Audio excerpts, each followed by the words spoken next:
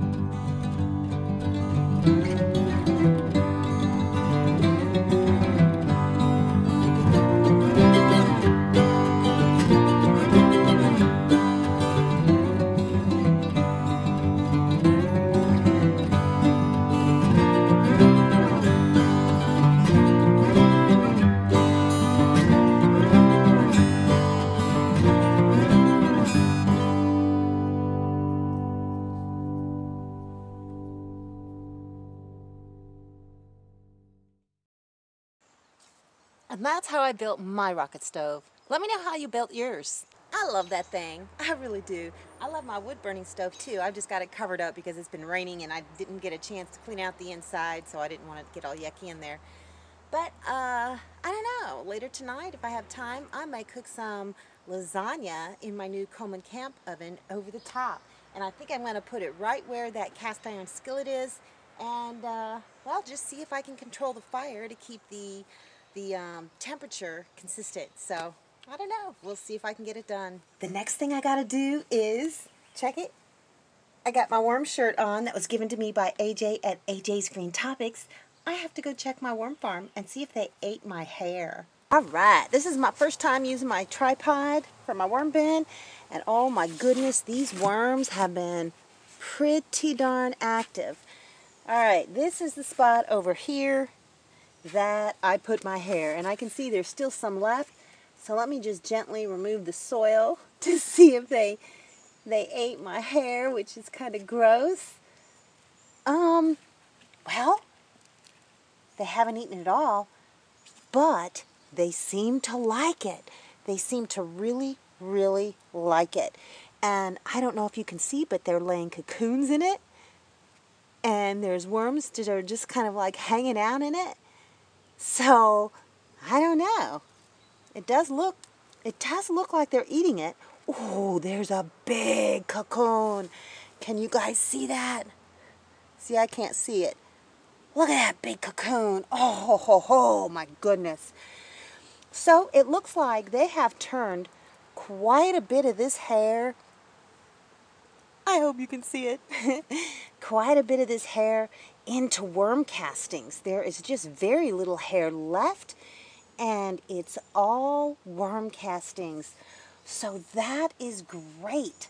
I'm just going to kind of move this off to the side, and underneath, there's another cocoon there. Oh, yeah. And let's see how many worms I've got. Oh, God, there's so many cocoons. I'm going to have a ton of baby worms. There is a lot of baby worms. There was a big earthworm. And you know what? I have been finding worms from all over my property. Oh, look at baby worms. Ton of ones that have just hatched. I have been finding worms, big earthworms. I found a big one. It was like huge. And I just stuck it in my worm bin. Oh my gosh, there's a ton of worms in here. So many cocoons. So many cocoons. And this worm bedding is starting to get eaten by the worms. They will eat this stuff. Every handful I bring up, there are more cocoons. Come on, big earthworm, where did you go? Because this is a combination of earthworms and red wigglers. So I've got a little bit of each in here. There it is. Oh, it looks like a snake.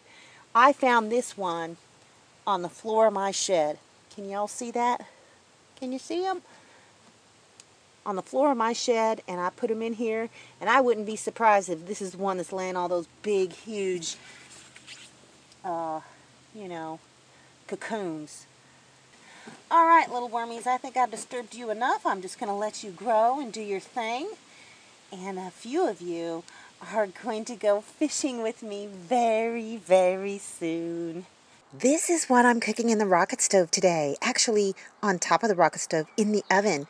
And what it is, it's my version of spinach feta cheese lasagna, except it's chicken spinach feta cheese lasagna, except without spinach. I use dandelion greens. I've got so many of them and they're delicious. So I'm going to cover this up with foil and get this out there and start cooking it. It started to rain, so I came to the back where this little shield thing is so I can sit out here in the rain and do this. So I've turned the stove around. I had heated up to 400 and it's back down to, right around where I want it, about 350. So I'm going to try and keep it at about this temperature between 350 and 375 for, about 30 minutes. And then I'm going to check it and probably take the foil off the top and let the top brown. This is going to be so, so good.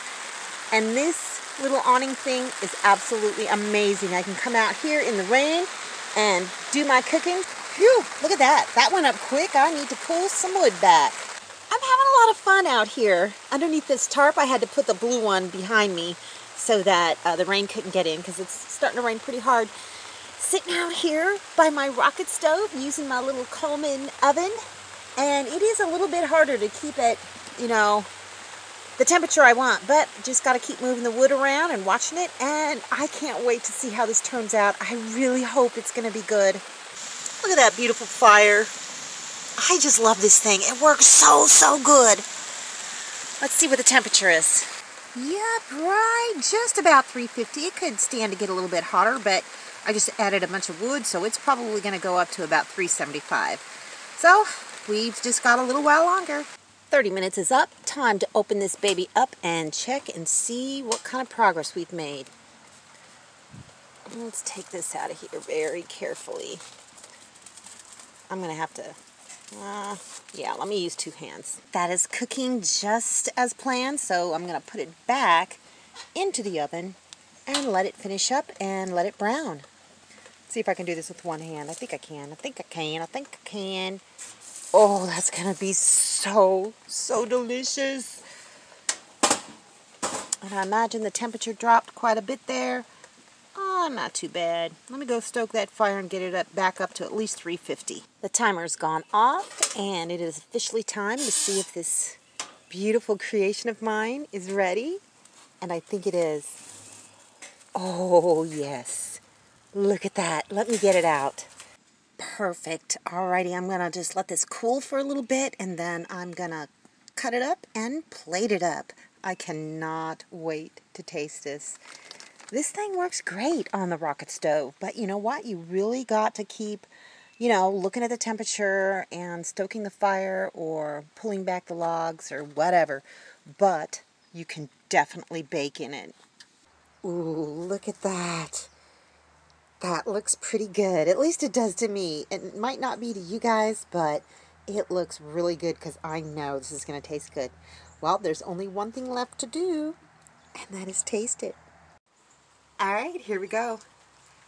Yep, the noodles are done perfect. The cheese is melted. The top is slightly browned. Dandelion green. Oh my gosh.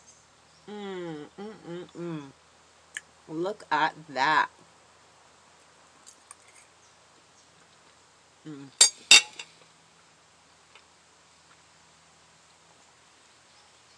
This is delicious. I think just about anybody would like this. Unless you don't like feta cheese or dandelion greens or chicken. And honestly, I hate to eat in front of you guys, so that's all I got for you today. See you in the next video. Thanks for watching, everybody. I hope you enjoyed the video. Make sure you like, subscribe, hit the bell, and y'all have a good one.